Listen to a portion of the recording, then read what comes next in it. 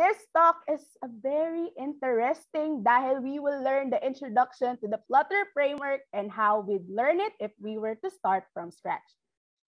So our first guest speaker for today is a software engineer intern for CertiK, a blockchain security startup, and a grade 12 student at De La Salle University-Manila. An avid learner, he was intrigued by computer science during his 11th grade and has continuously sought knowledge in this field through online learning and personal projects. In his free time, he contributes to open source projects, writes articles, and develops his own projects in software engineering and machine learning. Additionally, he also takes numerous online courses on Coursera to seek knowledge that isn't normally taught to students in high school. So please help me welcome Mr. Erickson Neil Ruaro II for how I'd learn Flutter if I were to start over. Let's give him a virtual round of applause.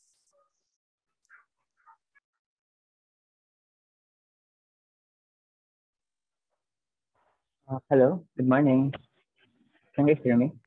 Yes. Good morning, sir. Yes, we can hear you. Okay, nice. So, good morning, everyone. Welcome to you all, and thanks for tuning into this talk. And I hope that you're all excited to learn more about Flutter. So, in this talk, I'll be talking about the Flutter framework in case you're not aware of what it is, its advantages over other technologies out there, and how I learned it if I were to start all over again. So I'll skip the slide since my introduction na kanina. So what is Flutter? Flutter is first and foremost, a cross-platform applications framework created and open sourced by Google for building fast, beautiful apps on multiple platforms with a single code base. A common misconception is that Flutter is a UI framework, but it's actually more than that. Flutter is a powerful technology that allows developers to build performative apps in a productive and flexible manner. The underlying programming language behind Flutter is called Dart, which Google also created and open source, which has then evolved into a programming language that allows developers to be productive in developing fast and beautiful applications. Because of this, the capabilities of Flutter wouldn't have been possible in any other language other than Dart. So let's talk more about the Dart programming language. So Dart also forms the foundation of Flutter, and Dart provides the language and runtime that powers other apps. But Dart also supports many core developer tasks, such as formatting, analyzing, and testing code. There are a plethora of available libraries for Dart for almost everything you need. This includes libraries for asynchronous programming, accessing HTML elements, foreign function interface for interoperability with C and C++, cryptography, Windows integration, and many more. Dart is type safe. This means that Dart ensures that a variable's value is the same as its static type. And because of this, Dart can protect you from null exceptions at runtime through static code analysis. Another important feature of Dart is its compiler technology, which allows it to target numerous platforms. So speaking of this compiler technology behind Dart, let's talk more about it. For apps targeting mobile and desktop devices, Dart includes both a Dart virtual machine with a just-in-time compilation and an ahead-of-time compiler for producing machine code. Just-in-time compilation is used when you're developing, while ahead-of-time compiler is used in the deployed version of your app.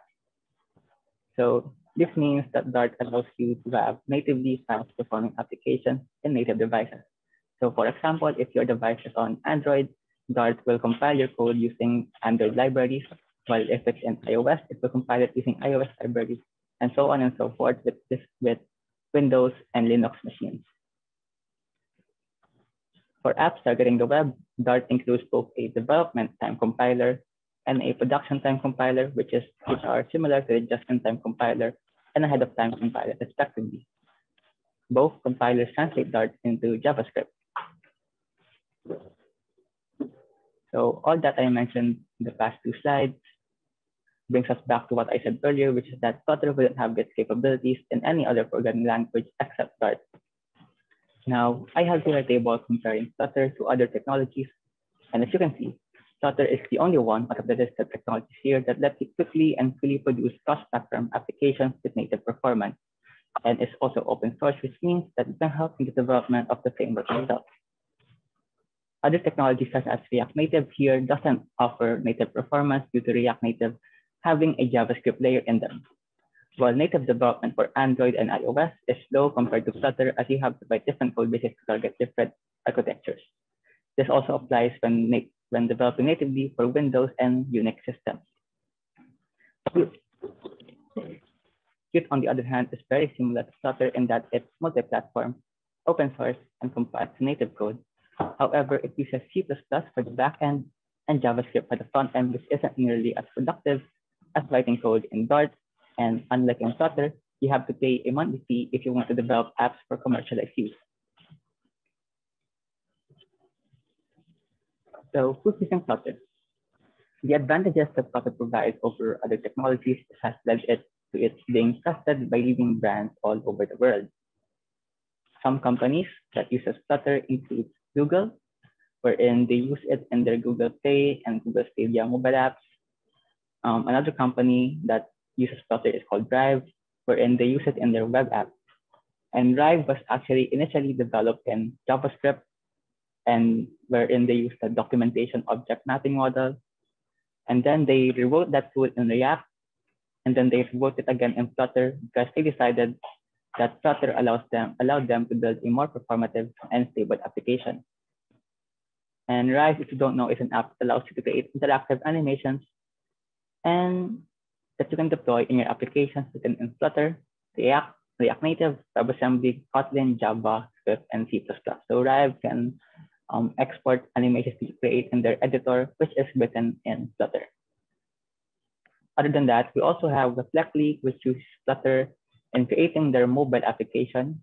And Reflectly is also one of the first companies to use Flutter in their production app, and is actually featured in the Flutter YouTube channel. Okay, so other companies that use Flutter are Toyota and BMW. Toyota uses Flutter in their infotainment system, which is yung tablet-like na device na naka-embed sa mga kotse. Toyota also uses Flutter in the apps they build and deployed in their infotainment system. BMW, on the other hand, uses Flutter in their mobile application, which they rewrote from scratch after determining that using native Android and iOS technologies led to features and design discrepancies having grown too large. So BMW is also one of the early adopters of Flutter, and by switching to Flutter, they were able to move faster, maintain consistency, and delight their users to the applications that they built. Other big companies that are using Flutter that they didn't include in the slides are the likes of Canonical, which is the company backing the Ubuntu Linux distribution, Alibaba, Grab, MongoDB, Microsoft, and many, many more. Okay, so now that you know the capabilities of Flutter, its advantages over other technologies, and some of the companies using Flutter, it's now time for my advice to you guys on how I learned Flutter from scratch. That is from no. That is if you're coming from no programming experience whatsoever. And I guess I jumped this from presentation. Wow. So the first thing I'd have to learn is, of course, introductory computer science and programming concepts. For this, I would suggest Harvard's free course, CS50, An Introduction to the Intellectual Enterprises of Computer Science and the Art of Programming. This course teaches students how to think algorithmically and solve problems efficiently. And I'm of the opinion that CS50 is the best introductory computer science course out there, period.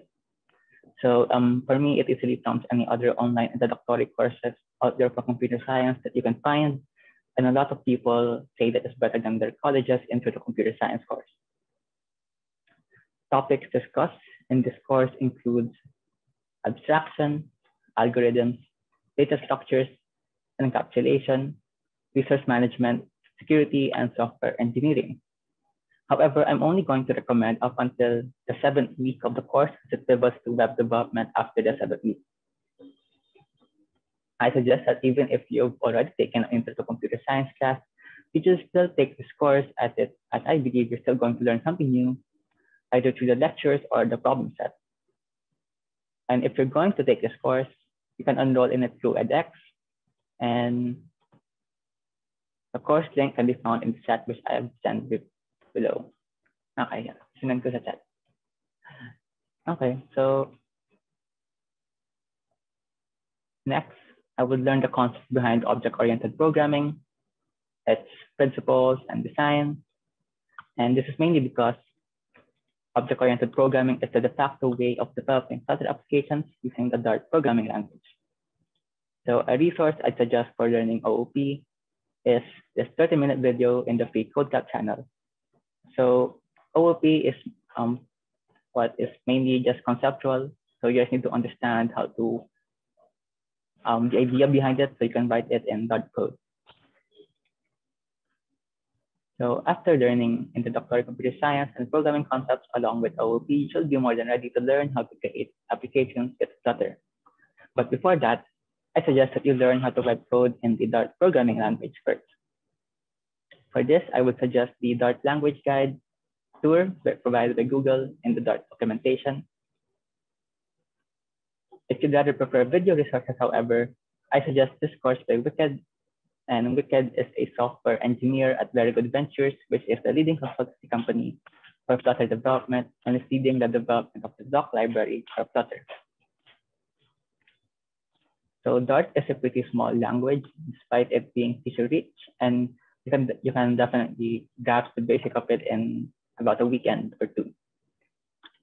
After learning Dart, you should be more than ready to learn Flutter.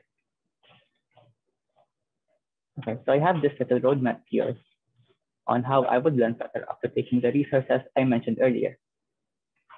I'd like to mention though that at this point, you should be comfortable with reading documentation and searching solutions for the problems you're facing, because tutorials and courses can only teach you so much. You can learn faster and better by reading through the documentation and searching about possible solutions to the problems that you're facing on hand. First is obviously to learn Flutter basics. For this, I recommend the Flutter Getting Started Code Lab, which is available through the link there. So after doing this code lab, you should build some small projects. Projects that I'd consider small are usually UI clones or applications that way to print JSON data from APIs, such as the weather app. And if it's a good time to mention that if you're lacking some knowledge about certain things and making this sponge in this small projects, such as asynchronous programming and whatnot, you should take this as an opportunity to improve your skills in understanding the Flutter documentation or within tutorials provided by somebody else. And as I mentioned earlier, reading allows you to learn faster and better as you're actively learning the material, as opposed to video-based ideas where instead of actively learning, you're just passively learning. Anyways, moving on, you should then learn a state management solution. There are a lot of state management solutions and stuff out there, but the big players are Block, Riverpod, and Provider. I suggest you guys take a look at these three and then try them out for yourself to see which one you're most comfortable with. And again, I suggest that you guys refer to the documentation.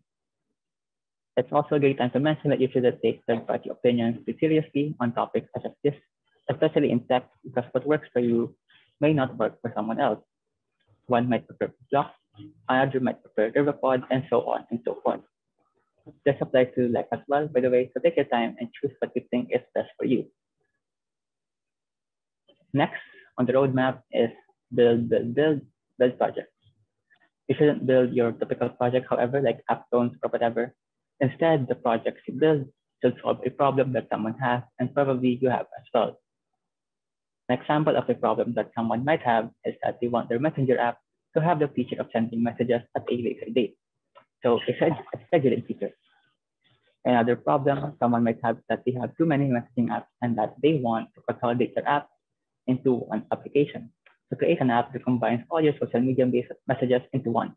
The point of the matter is that you should make an app that solves your problem, and by doing that, you become a problem solver and a software engineer at the same time. Companies in the industry want engineers who know how to problem solve, and you could be the best programmer out there, but if you can't solve a problem, then all you have is a pretty neat skill. So create projects that solve the problem. And you should create around 2 projects like this So you have something to add in your resume. Then after that, you should apply to internship postings. Okay, so there you go. That's how I go about learning Flutter. Again, if I were to start over, thank you so much for listening to my presentation. I hope you guys learned something new. And oh my gosh, I've underestimated it. I've overestimated how long I'd be presenting. So sobrang I have a lot of time left. So I guess we could like use that for answering questions from the audience if they have any.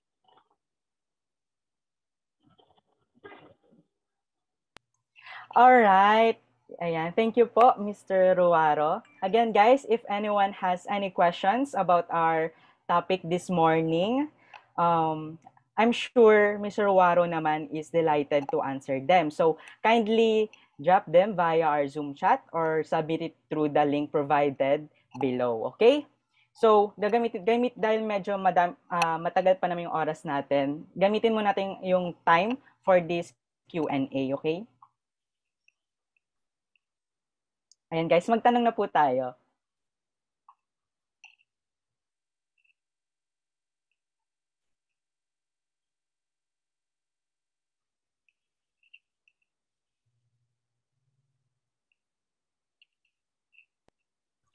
Ayan, first question po.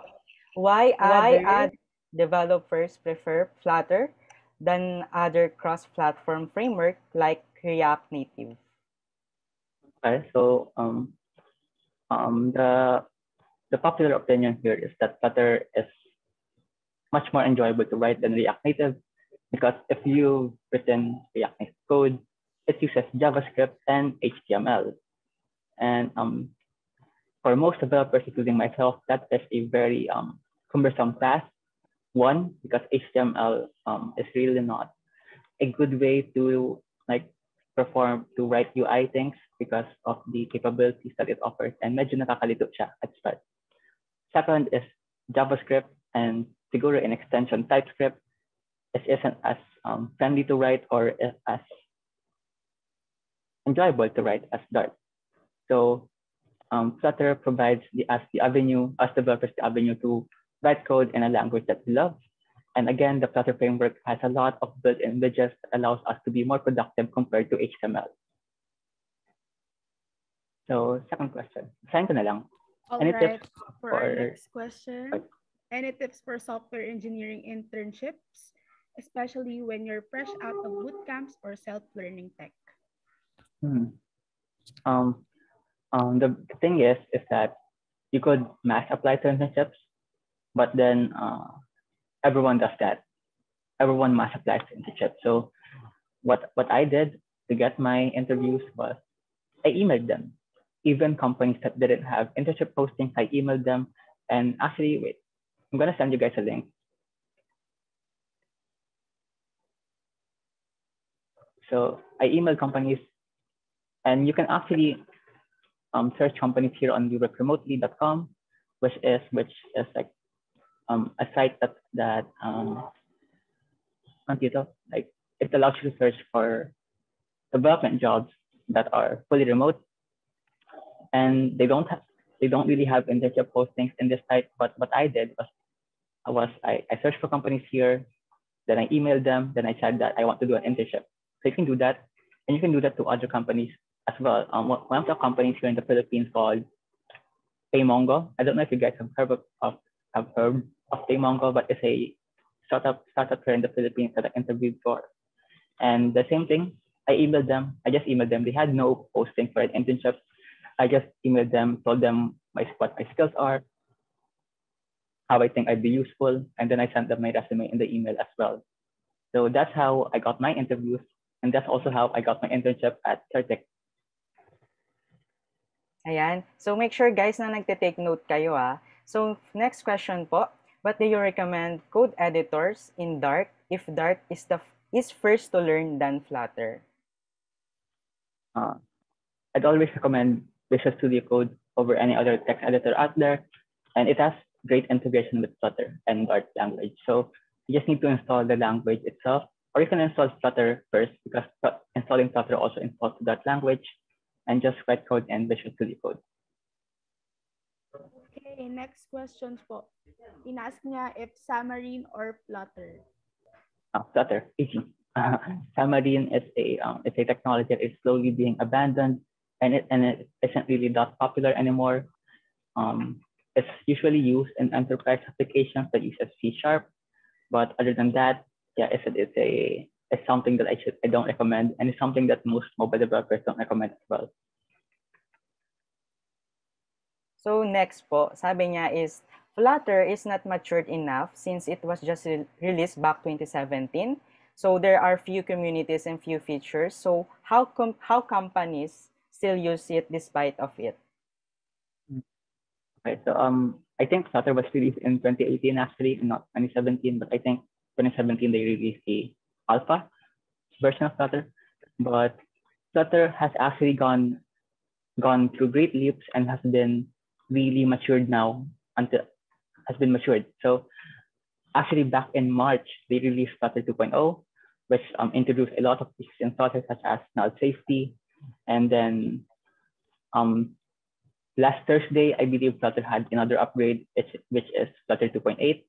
So Flutter, and there are a lot of communities using Flutter. If you're active on Twitter, like me, you will know that Flutter is a very popular technology.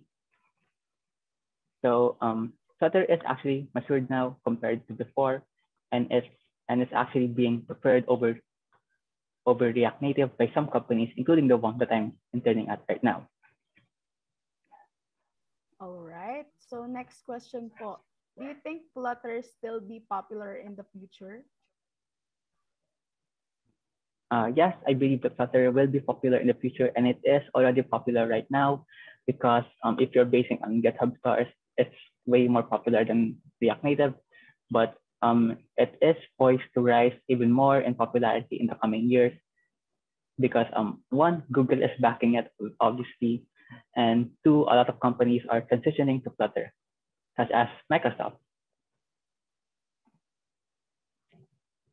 Ayan guys. Questions pa po. Ayan. Kung may iba pa kayong tanong sa ating topic today, Flutter. Ayan. Questions lang. Ayan, may questions pa from Slido. May nag-ask po, what motivates you to do what you do? If this refers to programming, I'm gonna guess this refers to programming. So I started learning programming back in grade 11. So that was like quarantine time, like early COVID era. So I only just started to learn it because I got bored in my house, and I was a typical teenager that was just browsing through my social media, and I like figured out that this is getting pretty boring. Like my life is getting pretty boring because I'm just stuck here. So I decided to learn programming, and over time that turned into a passion, which I guess it turned into a passion because I want to become a startup founder one day, and the sole reason that I want to become a startup founder is that I want to help people solve problems. So I guess that circles back to what I said earlier, to build projects that solves a problem. So ayun, what motivates me is solving problems. Nice, ang galing naman. So next question po is, what is the first project you did using Flutter? I can't remember actually. I'm gonna check if it's still in my GitHub, but I'm guessing it's a pretty small project. Hold on. Sure po. Yeah, okay. Yeah, so the first project that I made in Flutter is a true or false quiz application. And basically, I think looking at the code, it's I just hard coded the questions and just like let the user press if the answer is true or false or not. So it's a pretty basic app, pretty small as well, and it's not really a quiz app. It's just like 10 questions and yun na yun. But it's the main goal of a small project is to learn more about the technology, and I did learn more about Flutter while I was doing it, despite it being a pretty small app in the process. Okay, so another question po. any starter Flutter projects you may recommend to build for beginners? Like I mentioned earlier, you guys could look at UI clones, or you could look at small APIs and then integrate those to Flutter. So I'm gonna send here a link. So this is I sent a link to Rapid API, which is a market hub for using APIs. So they have a lot of free APIs here, and they also have paid APIs, and you can use those to your Flutter application. So for example, there is a coronavirus API here, and so you can use that in your Flutter app to practice like asynchronous programming and then print that out into a nice interface using Flutter. So next question po. So ano daw pong mare-recommend nyo for learning Dart and Flutter? Books or PDF? Okay, so I'm guessing this like kapag ganyan walang problema na magbayad, right? Because most of the great stuff in Flutter are paid. So I'm guessing my like avenue guys to pay that. But first and foremost, for courses on Flutter, I don't really recommend anything except siguro Angela Yu's bootcamp on Flutter, which is available on Udemy. Wala, hanapin ko ulit siya.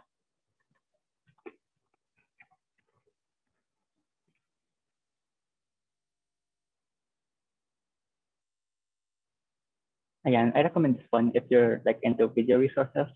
However, it's really outdated now.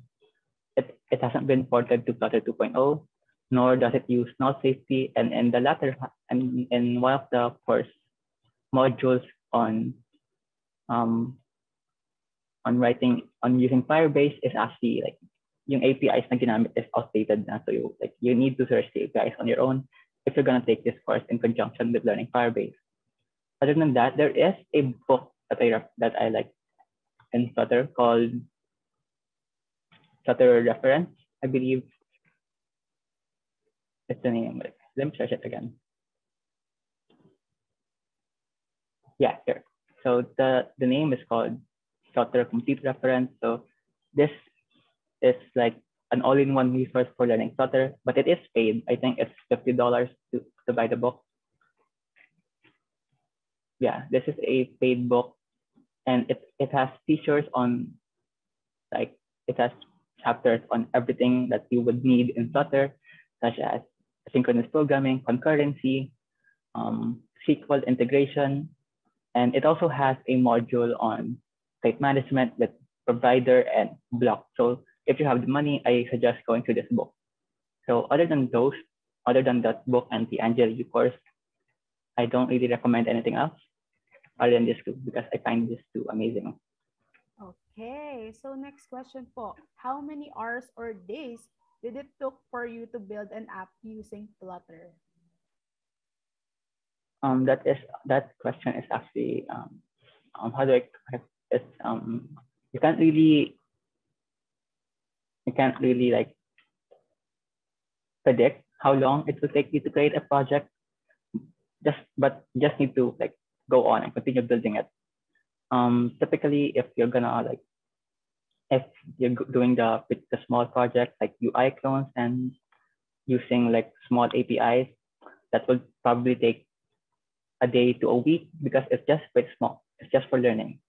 But if you're like making production level applications like a deploy mo yan or something, that would take months because it is marami kang kailangang asikasuhin. It's like such as deployment and stuff like that.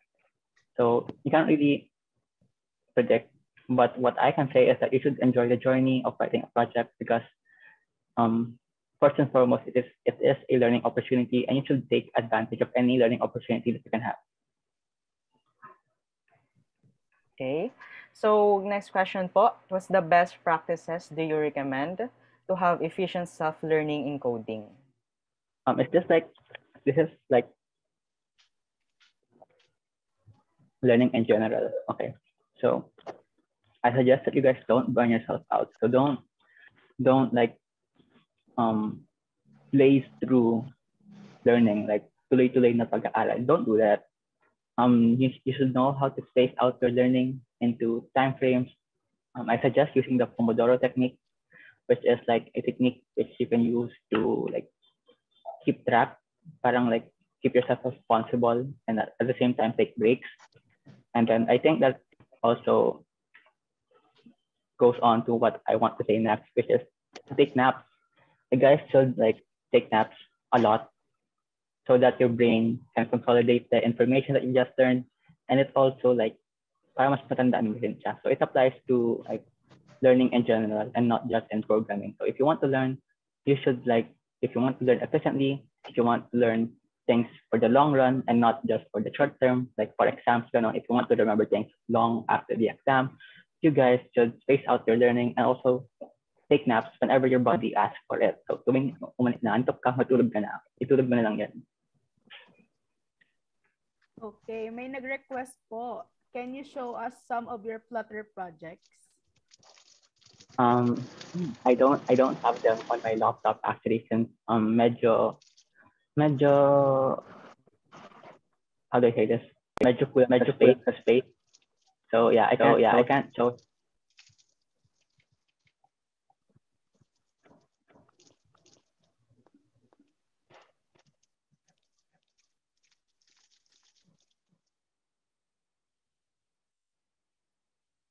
So next question po is,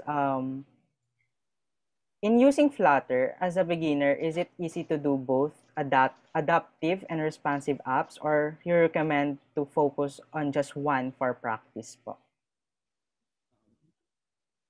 So a lot of people get confused on what adaptive app means. So when you say adaptive, it means that the UI is like the UI is native. So it uses Android libraries for Android apps, iOS libraries for iOS, and so on and so forth. But in Flutter, you can actually just create one UI for one code base. So you don't really have to focus on adaptive app itself unless you really want to. But other than that, responsive apps, I recommend that you learn how to do that after you created your small apps. And after you create your small apps, you can extend them to become responsive so you can practice on that as well.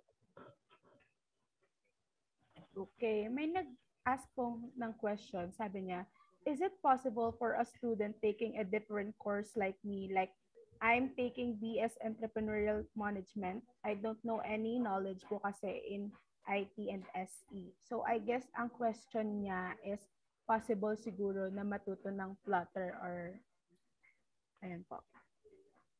Yeah, absolutely. If you're gonna like, it's still learning. So there's nothing wrong with that. You're still gonna grow. And you mentioned that you're taking entrepreneurial management, and companies would love that. Companies would love if you have experience, if you're taking a course in a different field other than software engineering, but you know how to code, you know how to write programs, because that means that you love to learn, you love how to solve problems, and it also gives you it gives you like expertise in a specific field that is not related to software engineering, and it doesn't really like known to the typical software engineer with a computer science degree. So even if you have a different degree, I say go for it. Okay, so next question po, describe a time when you face a significant challenge in completing a project. So how did you handle it? And what steps did you take to get there po? Okay, so first, I think it's a great thing if you're like facing a significant challenge in completing a project. That's great. It means you're being challenged, and when you're challenged, that's when you learn. So when it comes to things like this, like you need to be patient with yourself and not kick yourself too much. Need to know that solving things take time. And actually, I guess it's a great thing to mention now that in my internship, I had a bug that I had to solve for 3 weeks. So I was just working on that one bug for 3 weeks, and just need to be patient because the answer will eventually come to you on how to solve it. And also take naps. It will help. Taking naps will help. Okay, take naps daw guys. Pero wag muna ngayon ha kasi may speaker pa tayo susunod. Okay, next question. Is working with foreign startups challenging than PH startups and companies? Maybe share any experience that what's their work culture is like. It isn't really that challenging because startups or like remote first startups, they do asynchronous time management. So asynchronous time. So if I guess you guys are familiar with asynchronous things now, asynchronous lectures and all, it's just the same thing. You like work on your task on your own time. We don't micromanage you. We don't keep track of the hours you use in working. So even if it's say na 8 hours ka mag-work today, we don't kahit wag ka mag-work, we won't really care as long as you do the task that you're working on. So that's how it is for remote first startups, be it foreign or Philippine-based. However, if you're Philippine-based na company or startup na may office and pinapapunta kayo doon, you really have to show that you're busy if you don't want to be busy. So, yeah, that's the work culture for remote first companies. So, yan po. Next question po, sabi po dito, if it's okay lang ba na mag-share ka ng biggest project or project na ginagawa mo right now using Flutter, kahit po description lang ganun. Okay, so the project that I'm working on my internship is actually a crypto wallet application. So you guys are familiar with MetaMask. Are you guys familiar with MetaMask? Kahit isa lang. Okay. Guys, familiar daw po ba kayo? May nag-guess. So MetaMask is a crypto wallet for the web, and it also has its Android and iOS apps. So we're working on something similar like that using Flutter, but we also took it a step further because we've added the ability to trade NFTs or non-fungible tokens in our application, and we've also added a feature there that is like native to our company, which is auditing cryptocurrencies. So like that's auditing cryptocurrencies as like to check if secure ba yung cryptocurrency na yun para di siya ma-hack pa din. All right, guys, we're down to our last two questions. So, ito po, meron pa nagtanong. When it comes to libraries, does Flutter ahead to Kotlin in terms Android development? Like if you're gonna do like your Android development, Flutter is friendlier than Kotlin, and Flutter is also way more friendlier than Java. But if we're talking about libraries, Flutter is like Kotlin is ahead, but since it is native, but Kotlin is native and Flutter has to catch up on the features that are being deployed in Kotlin and Android dev. But Flutter gets up to speed really quickly. It like takes a few months for new features in Kotlin to be introduced in Flutter. But the core features of Android development are already in Flutter, so you might not even need the new features that are being implemented in Kotlin yet. So when it comes to libraries, Kotlin is ahead, but Flutter already has the core libraries being used in app development. So okay, may pahabol pa ata. So ayun po, last questions na po. Can you recommend good state management for Flutter? So like I said earlier, when it comes to like third-party opinions on things, you shouldn't take it too hard, too seriously, because what everyone has different opinions on different things, and what works for you may not work for someone else. So if you're gonna go on Reddit, they would say avoid block, go to Riverpod, go to provider. So I followed that. I went to Riverpod, I went to provider, but I didn't like it as much. I actually enjoyed writing block better than Riverpod or provider. So, and that's actually the state management that I use, which is block. But I'd recommend it. It's pretty good. But again, you should explore things on your own and see what works out for you first. Okay, thank you very much. So that's it for now. If you have any other questions in mind, just message us on our Facebook page and we will forward it to our guest speaker. So, Mr. Ruaro, thank you very much for an informative presentation this morning. As a thank you for taking the time to speak with us at our event and providing us with such valuable information, I'd like to present this certificate to you.